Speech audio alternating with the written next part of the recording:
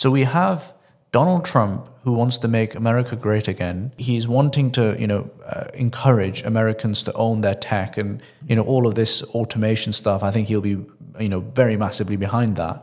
How are we going to be making money from this as investors? There are excellent opportunities for investing in fairly safe green infrastructure, today.